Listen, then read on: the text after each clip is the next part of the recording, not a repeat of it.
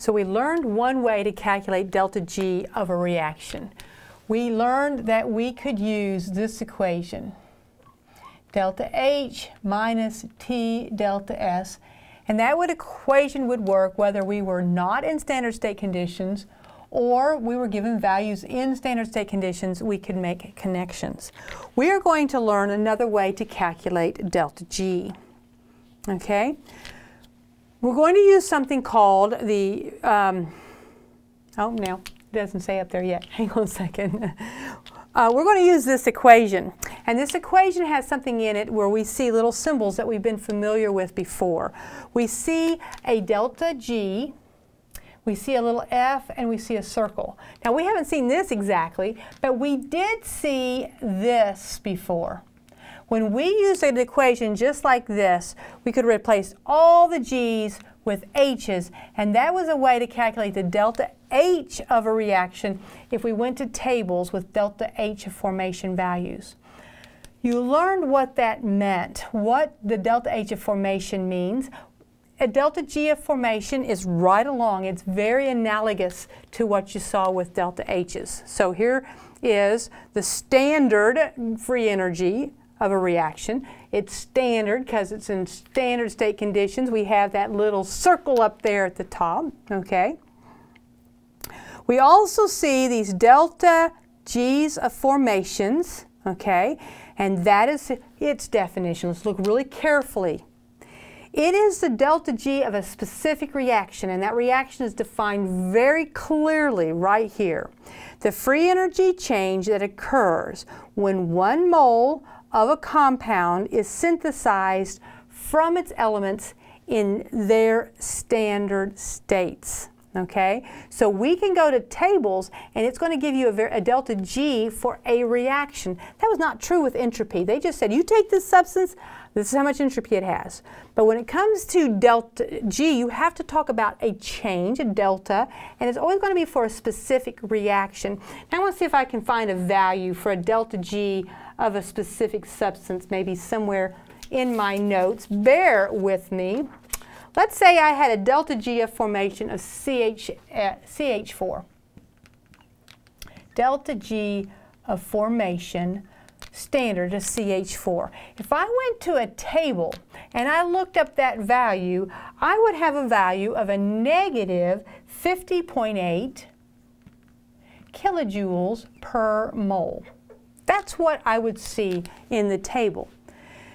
Now this is a value of free energy available for a reaction when you make 1 mole. Look at the definition.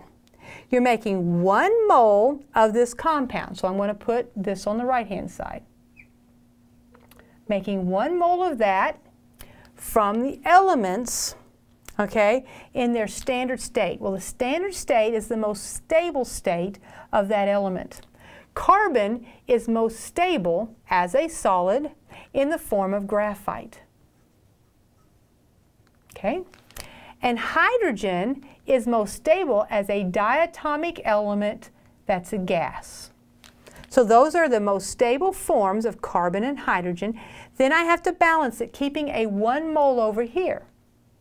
So when I look up a delta G of formation, I'm looking up the value for this reaction if I'm looking up the delta G of formation of that. So they're giving me a delta G for this reaction equal to a negative 50.8. It's a negative. That takes a long time to write, but this is quick and easy. This tells you the same thing as this. So conceptually, I want you to know when you're given delta G's of formation, what in the heck you're being given. You're given a delta G for a very specific reaction that is defined right there. Okay? And this tells me, by the definition, that if I had an element and I want to know its Gibbs free energy of formation, it would be 0. Hydrogen, okay? Elemental hydrogen. If I wanted to make 1 mole of this from its element in its most stable form, did anything happen? Certainly not. So there's no delta G for that. Its value is 0. Okay? So we don't typically give you those values. We expect you to know that. This was very similar. We did the same thing when we were talking about delta H's of formation. We didn't give it to you for elements because we expect you to know that it would be 0. Okay, so you're going to do a couple things here. You're going to use that data table there, and you're going to determine whether or not this reaction is spontaneous as it is written. Now, what are you going to use to predict that? Well, since I'm giving you delta G's of formations, maybe it would be handy to calculate the delta G using, let's back it up, using that formula. And then you'll be able to predict spontaneity. All right. I hope you said yes, and that you got a delta G of this reaction as a negative 818.0 kilojoules, negative 818 kilojoules.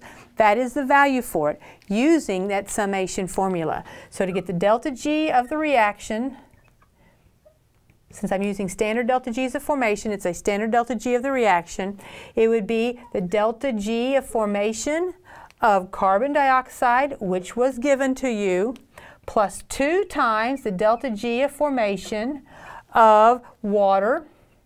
Common mistake students do if they're not given tables is they look up the wrong delta G of formation. Make sure you're looking for it for the liquid state, and then you are going to subtract both the delta G of formation of methane and the delta G of formation of oxygen times 2. Now notice I didn't give you that value because it's 0, okay? 0. It doesn't have a value, and so that, put in your calculator correctly, will give you a negative 818 kilojoules. Now, we have this way of calculating delta G. We have this summation one, we're adding up all the products and the reactants and putting it together like this. You could also determine the delta G of a reaction using a stepwise process where you're giving multiple reactions, and you would manipulate those reactions and add them up to get the reaction you're looking for, okay? So if a reaction is a sum of a series of reactions, if you can come up with a new reaction by adding these reactions together, then you can take the delta G's and add them together to get the delta G of the overall reaction. I'm not going to show you an example of that, and not even sure if you're will be required to do that at this point, but I do want to mention it because we did this with Hess's law.